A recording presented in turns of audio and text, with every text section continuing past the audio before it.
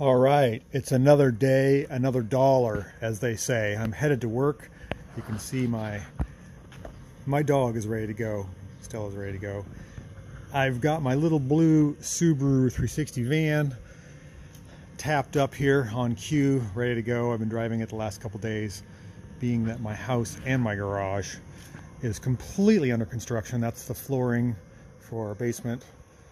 My electric scooter doesn't really haul my recycling and my car parts and my dog and everything I need. So I'm taking a little two-stroke van to work, which is not a bad thing.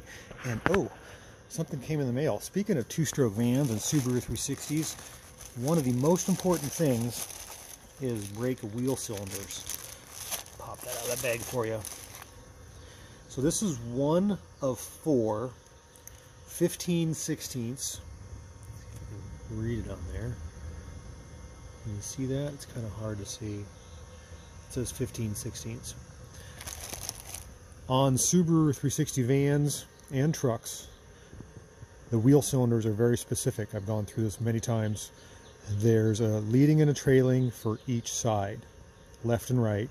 So each wheel cylinder is specific. They're not remanufactured. I mean, they're not reproduced. They're remanufactured. If you have old ones, you can send them in and get them refurbished. They're now up to about 150 bucks per unit to get redone. And I have been scrounging around, digging. I dug up a set out of dirt once. An axle I found buried. He had a really hard time resleeving them because they were so rusted and pitted. But I do have a secret stash of those. So for the next project, the next van I restore, I do have a set of front wheel cylinders, which is crucial. So let's load up this little van and head to work, shall we? We got a really busy day today. I think you're going to love it. We got some stuff planned. Every day that I go to work is a blessing. At least I like to think so. Come on, Stell. Let's go. Let's hop in the back of our van here. We got the seat folded down so Stella can just hop right in there. Let's pick up our precious wheel cylinders. We'll put those right there. Come on, you got to hop up in there. Come on, let's go. There we go. You ready to go to work? Oh, yes, you are. Okay, we got our little blue van warming up here. It looks great in the sunshine. It's supposed to be 80 degrees today.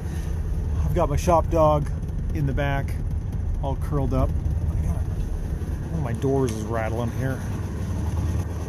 Why is that? I'm gonna fix that. It's not sealed tight. Can't have rattles. Alright, so I'm going to crawl in the cockpit here. Oh my goodness, we got a moth. Get rid of that. How did that get in here? Come on, guy. Oh! Oh! That's going to be a problem. There, go, go, go, go, go. Good. Alright. Let's get going. Reverse. And away we go. There's nothing worse than being dampened on my beautiful morning drive than being stuck behind a garbage truck. That is the worst. Oh well.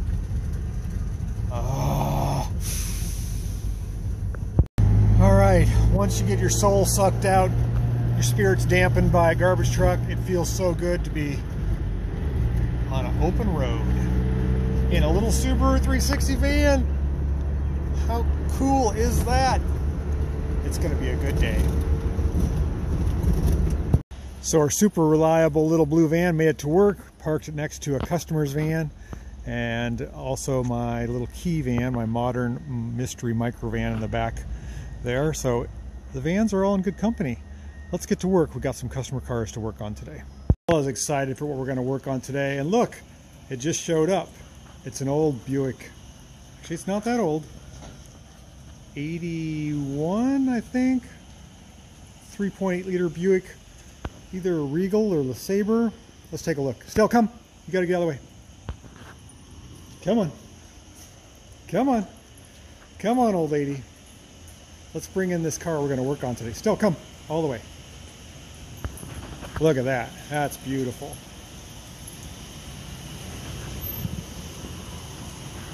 A little more. Right there. All right, so we're working on a really special car.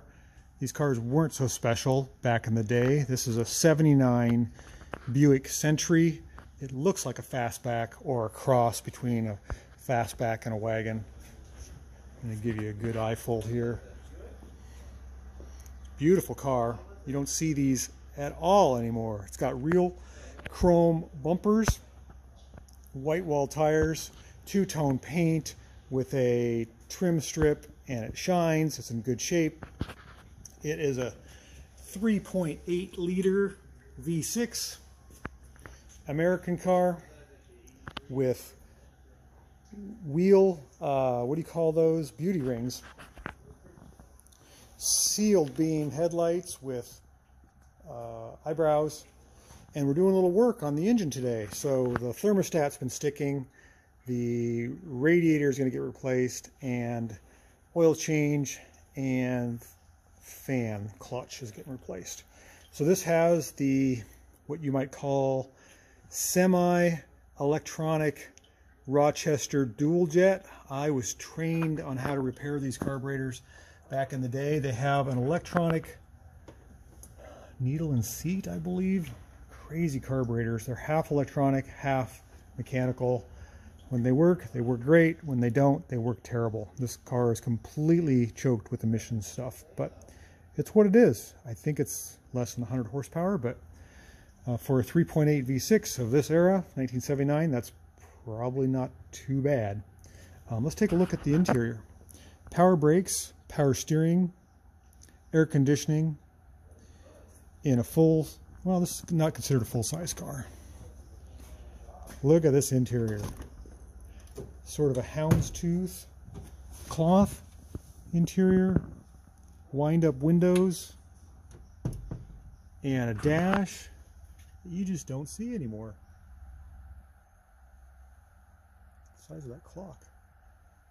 Still smells like an American car. Of course, it's got a full back seat with the manual lock knobs. Beautiful. Takes really good care of his car. Perfect headliner.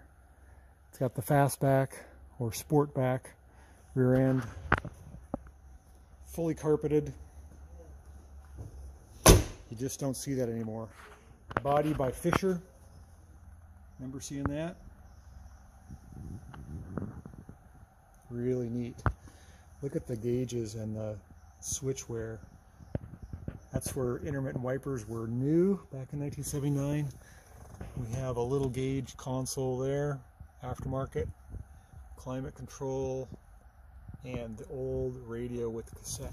I think, does it go in? Or does it, no, it doesn't have a cassette. It's just AM, FM. Again, it's a 79 Buick Century, wood grain, 24,000 original miles. It's really neat. Really fun to work on something like this.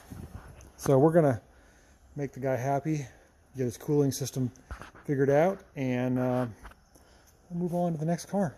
But just wanted to show you guys this modern relic. Really, really neat.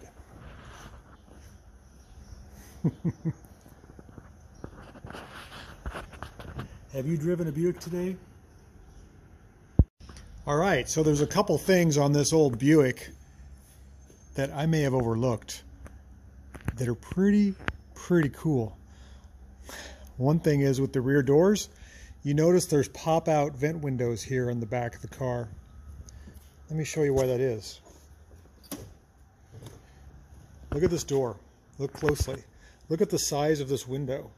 That window glass is larger than the door. There's no way that glass can roll down into the door. Hence, that's a fixed glass. You'd never know that. There's no window winder. So if you're sitting in the back seat of this 1979 Buick Century, you would just simply pop out your window, get some fresh air. Now, I don't know who thought of that, but that's not a good idea. All right, so let's take another look at another special feature on this old Buick. You think it's a fastback. It looks like a fastback. You got the glass. Looks like it could even be a hatchback. It's not. It's a trunk. Let's open it up here. It has a nice, large trunk. The trunk goes all the way to the back seat. The back seat does not fold down. It has these rods for torsion bars that suspend the trunk, like support rods, I guess. You can adjust them 3 different ways for how much tension you want to keep the trunk open. A nice big trunk with a spare tire off to the side there. Here's the old jack. Instructions. Very well kept. Very nice. Not a fastback. All right, so we're putting a new radiator in this old Buick. You can see this old radiator here has been leaking for quite some time. It's been weeping around a lot of the connections there on the side tanks. I'm not usually a fan of putting in used radiators, but I guess these are hard to find. So we're going to try a good used radiator, untested, and I'm going to change out the fan clutch, and let's see if we can make this thing stay cool. All right, so we're still working on our Buick. We got the radiator in, thermostat's in, the new hoses are in. I've got it up in the air, so we've got a good underside view. I thought it would be fun to take a look at an older car from the underside. We don't see that much anymore. It's an old-fashioned rear-wheel drive car. And we'll just start at the front here with our chrome bumper, our aerodynamic aid here, which is just a piece of rubber. We have a pretty good sized sway bar. We have our V6 engine, which you can see is fairly well coated with protective grease. I am going to grease all the Zerk fittings. Cars don't have Zerk fittings anymore. We've got old-fashioned what do you call that, rack and pinion. This is old-fashioned ball circulation power steering pump, where we have a pitman arm and an idler arm, or let me reverse that, an idler arm and a pitman arm. We've got front disc brakes, ball joints. It is rear-wheel drive, so there's no drive axle up front. We have coil spring suspension.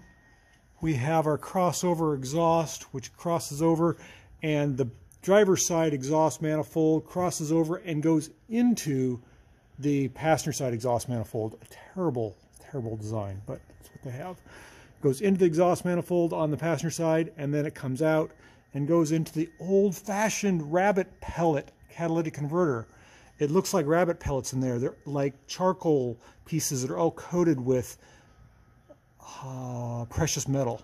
Not the new kind of catalytic converters that's high flow, that looks like a honeycomb. This is full of pellets. Very restrictive, very old, very original. You can see it's huge. It's at least 2 feet wide. It's the original GM catalytic converter. And as we run back here, we'll see that we have no rust in any of the floorboards whatsoever. We have a turbo 350 or a turbo 200. I forget what this car has. It's an automatic transmission made by General Motors. I don't think it's a turbo 350. It's the one below that. 3-speed, no overdrive, if I'm not mistaken. We have a drive shaft that goes to a rear end, which is sprung by coil springs, which looks like they've been replaced. We have a cross-mounted muffler here before the gas tank. This is just stuff you don't see on a daily basis anymore. It's all front-wheel drive stuff. And then we make it all the way back to our chrome bumper. I thought it'd be kind of fun. Oh, and this gas tank is filled behind the license plate. You can see the fill neck goes right up there. And if I was to push the license plate like that, that's how you'd fill the fuel. That's a little fun fact for you. We have our 5-mile-an-hour bumpers, which are basically shock absorbers. There is no frame, accordion, or compression. It's just the bumpers, and the bumpers are metal. Stuff you just don't see anymore, but it's the way it used to be. Pretty cool. E-brake cable goes to a trunnion here. Cable just runs all the way along to the foot pedal. We have our gear shift here. Our brake lines and fuel lines run along the frame. Again, we have coil springs with shocks. Old technology, I tell you. All right, let's get this thing serviced, and maybe we can take it for a little drive. Okay, so the old radiator's in the trunk. The customer can dispose of that as he wants. We're going to start this thing up and let it run a little bit.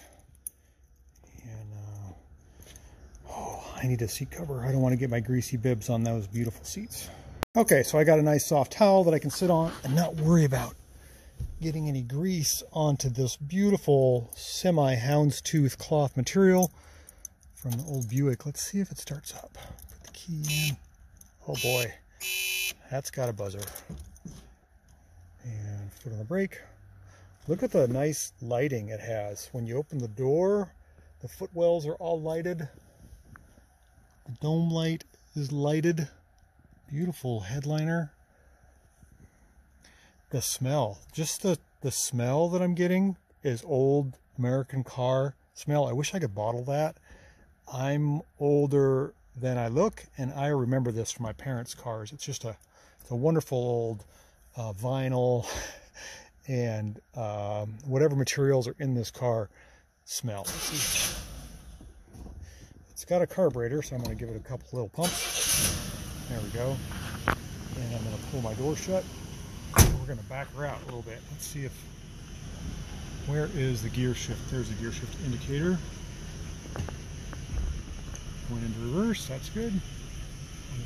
Back out without hitting anything and let her warm up a little bit. She's got fresh oil, she's been freshly greased. I got to check the transmission fluid and make sure the radiator stays cool. So what do we got here for a temperature gauge? Oh, I guess we have to go aftermarket. That's right there. Doesn't have a temperature gauge. It has an idiot light. Alright, I'll pull her out into the sun here. I can see my trusty Pooch is over there sleeping under that car. So I'm not worried about running her over. Alright, so we got the old Buick warming up here in the 80-degree sunshine of Portland, Oregon. You can see the chrome. You don't normally see chrome on wheels or fender arches or around the doors anymore. That's all gone. So it's a beautiful two-tone car. It has a new radiator, a new fan clutch, a new thermostat, hoses. I'm curious to see how and if it warms up. Oil's been changed.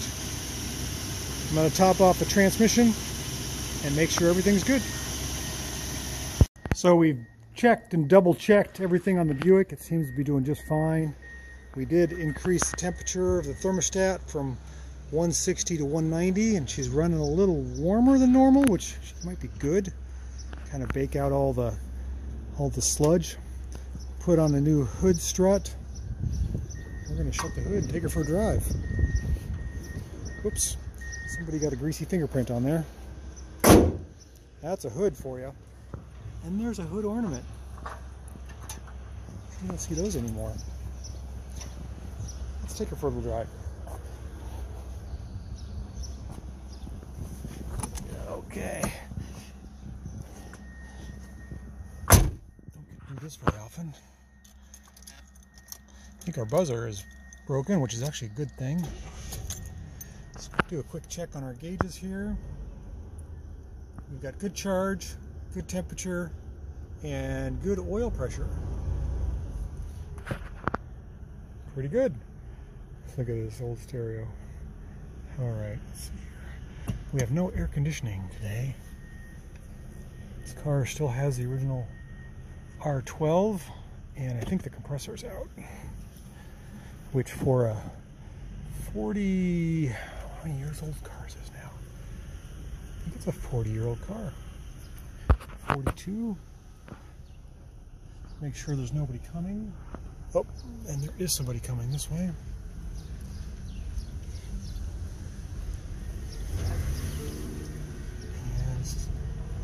Very smooth, I tell you.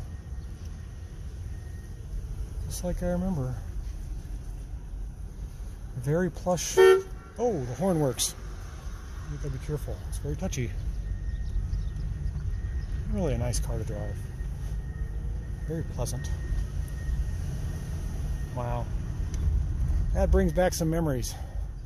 We had a Buick Century wagon growing up. Same color. A little older. Let's put it in reverse. Let's back it up. There we go. Just slide her into that spot. And we'll get out and do one last walk around. Surprised the buzzer doesn't go off. Oh well. Really a sweet car.